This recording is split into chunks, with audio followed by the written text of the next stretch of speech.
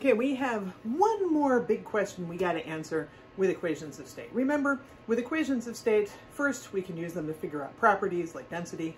Then we want to use them to do things like solve energy and entropy balances, give us hugs and volume. And then finally, we want to be able to figure out when a substance is going to change phase.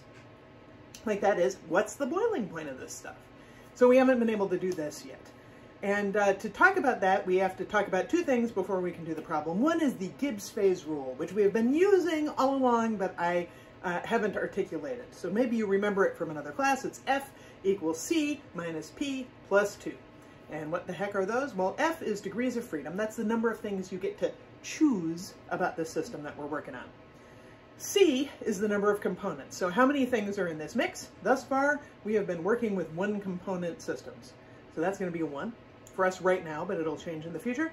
And then P is phases. How many phases do we have in the situation we're talking about? And this only works for no reactions. We pick up other terms if reactions are involved. So when you think about this, imagine superheated steam, for example. Well, that's got one component, right, which is water. It's got one phase, which is superheated steam. So 1 minus 1 plus 2 is 2, okay? So it's 2. So the superheated steam tables, you can pick, for example, a temperature and a pressure, and superheated steam exists under those conditions. So that's pretty cool, right? And you can think of other things where that works. Anything where you have just one phase, you can pick two things about it. And this is what lies behind us me saying that every time you know two things, you know everything on the steam table. So it doesn't have to be temperature and pressure, it could be temperature and enthalpy, it could be entropy and volume. All right, now let's talk about saturated. Saturated, we have one component, we now have two phases. Even if it's saturated water, and we say it's 100% liquid, doesn't matter, it counts as two phases because it's saturated. So that's 1 minus 2 is -1, plus 2 is now we're to 1.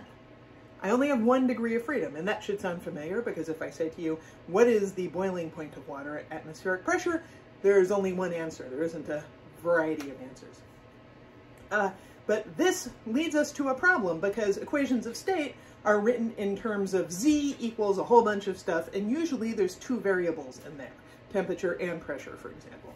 And so how do we solve now for the boiling point of something, the point at which the phase changes, if we've only got 1 degree of freedom, if we only have one number that we know to plug into this equation? Well, I'm going to tell you next. Okay, so we need a way mathematically to say to an equation of state, hello equation of state, I want to know the point at which this substance changes phase at a given pressure, for example, or at a given temperature. So we need a math way to say that though, because we can't talk to equations of state, they don't talk to us, that's not how it works. So to do this, I'm going to define, and your textbook defines, you can go look at this in the textbook. And there's actually more than one way to do this. This is just the one we happen to choose because I like it. We're going to use Gibbs free energy to define this thing called fugacity, which is written with a scripty F. And fugacity has units of pressure, and you can think of it kind of like a pressure, sort of. It's kind of like a pressure. So just hold that in your head like that. But it's not really a real thing. It is a mathematically convenient thing. And why is it mathematically convenient? Because it is equal, it is a calculatable thing that is equal for vapors and liquids when they are at phase equilibrium.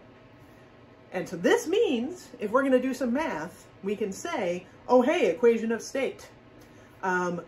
At this pressure, I want to know the temperature at which this substance boils, and the other constraint I can now put on the system is I'm going to use the equation of state to write an expression for the fugacity of the liquid, and for the fugacity of the vapor, I'm going to set them equal to each other and solve it.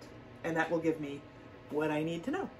So let's actually put all this into practice. Let's do a sample problem. So our sample problem that you are going to do today is you are going to determine the boiling point of something, the point at which it changes phase from liquid to vapor, because that's the core change we look at in this course.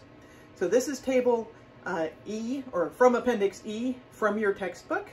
These are a whole bunch of Antoine constants, and it even has the Antoine equation sitting there for you to use. So I want you to start by using the Antoine equation to find the boiling point at atmospheric pressure for whichever one substance you pick. So pick something that's on there that you happen to like. Maybe don't pick water because we've used that a lot already, but pick something else on there. So that's the first thing you're going to do. The second thing you're going to do is you're going to open up Peng-Robinson equation of state, and you are going to use that to also find the boiling point at 1 atmosphere, which, because that one's written in bars or megapascals, it's 101.325. You want to make sure you use that. And so how do you do this in Peng-Robinson? Well, you need to put in your desired pressure, and then you need to modify the temperature. You can do this by hand, you can do this by goal seek, if you're feeling fancy.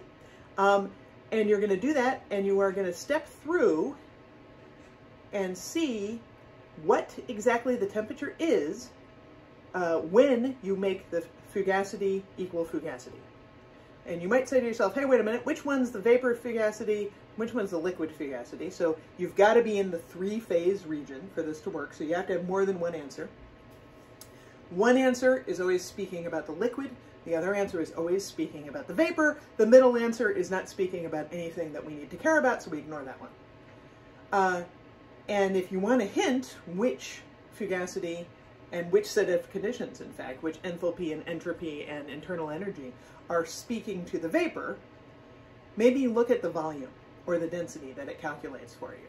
And what do you expect that to be for a vapor, and what do you expect that to be for a liquid?